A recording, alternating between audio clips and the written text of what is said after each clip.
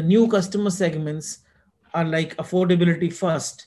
There is 32% of the population thinking that way. There is second segment where health is important, 25% of the population.